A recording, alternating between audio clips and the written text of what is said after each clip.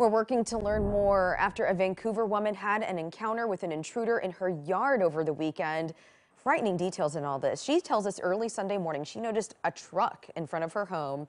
Then she looked around and found a man in her backyard. She took a photo of him with her phone and says that's when he yelled at her and pulled a gun on her.